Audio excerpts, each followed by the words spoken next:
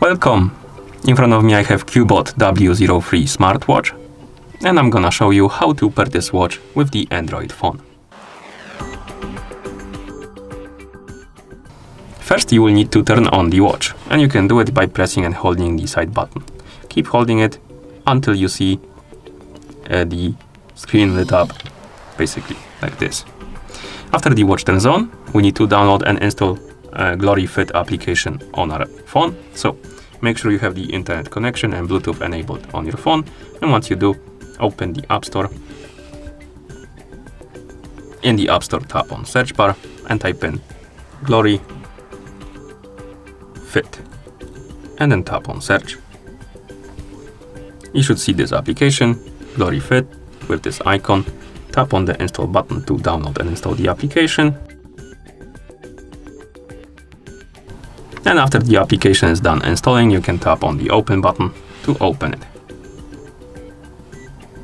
In the app, you can agree to the terms of use, like this. And here we can log in into account. If you want to basically keep your training data and stuff like that, you will need to log in into account. Basically, you will need to create account, log in, and this will allow you to keep your training data. If you don't care, you can tap on ignore and skip this step and basically log in as a guest. But if you do that and reinstall the application, you won't have your data anymore, so be aware of that. So log in or use the guest account. I'm just gonna use the guest account, so I'm gonna tap on ignore right here, then tap on ignore, and this will bring me to the profile setup page. And we can select the gender, then tap next, height, then tap next, weight, then tap next, age, then tap next, and these steps, goal basically, and tap on complete. And once you set up the profile, you should see the device page or home page of the application. Then if you're on the home page, tap on the device icon, then tap on select device, tap on I got it, allow the permission for the location, tap on allow, and the app should start looking for the nearby devices. And as you can see, it detected our W03 watch. So let's tap on it.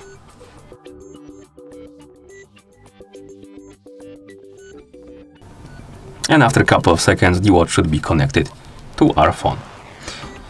You can tell by right here, basically you have the battery info and version of the watch and MAC address, but you can also wake up the screen on your watch, swipe down from the top of the screen, and you will see this icon right here. If there is a line in the chain links, it means that the watch is connected to a phone basically.